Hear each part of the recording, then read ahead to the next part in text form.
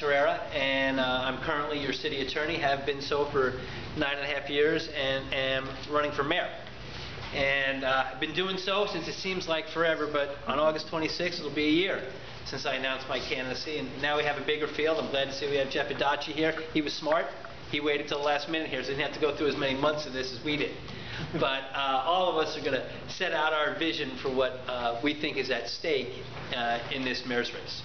And I can't thank all of you enough for giving all of us the opportunity to come and have a conversation with all of you about what is at stake in this mayor's race.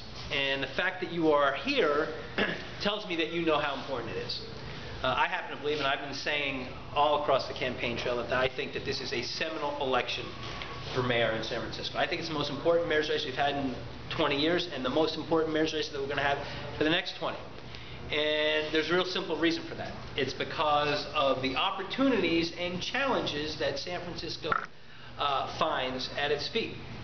You know, our population has gone from 750,000 to 805,000 people. You've heard discussions about companies that want to move here. You see empty nesters and young people wanting to come and seek their fame and fortune in San Francisco.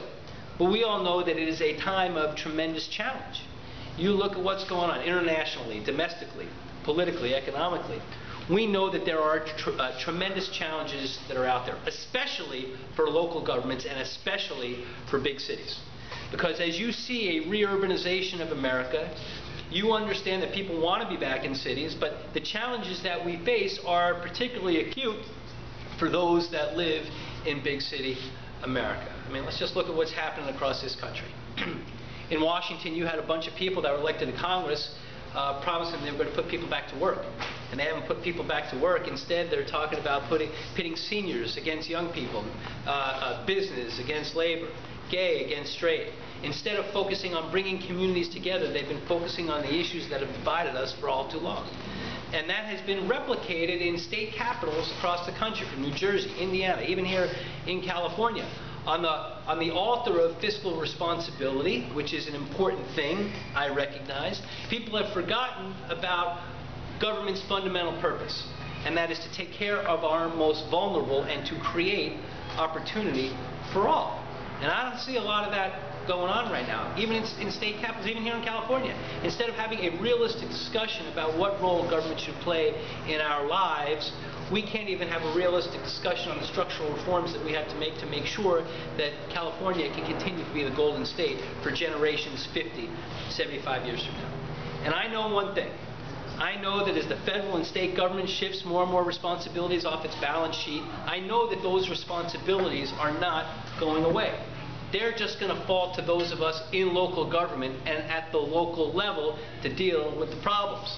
So it's going to be up to those of us in local government to help create economic opportunity and to make sure that we can have a government that meets people's basic needs each and every day, from providing quality transit, to making sure that we have green parks, to make sure that we have streets that are functional, to make sure that we are backfilling public health funding that is being discounted from the federal and state government. Let's just look at Ryan White AIDS care funding.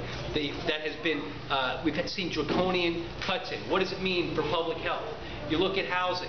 It is going to fall to those of us at the local level to backfill what is now being neglected at the federal and state level, and to demonstrate that we can have a government that works to improve people's lives each and every day. And that is why I am running for mayor, because I know that we can do better.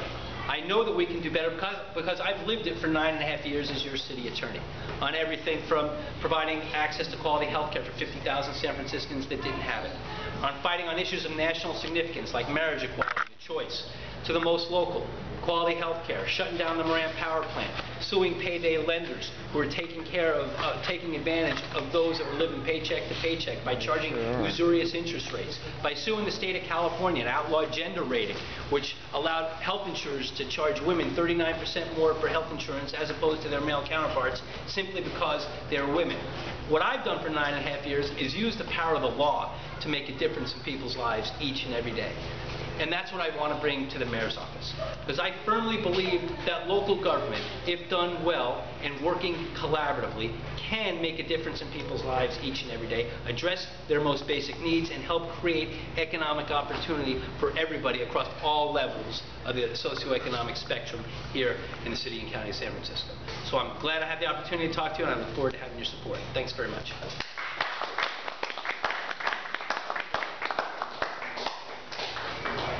Thank you. Next on the list we have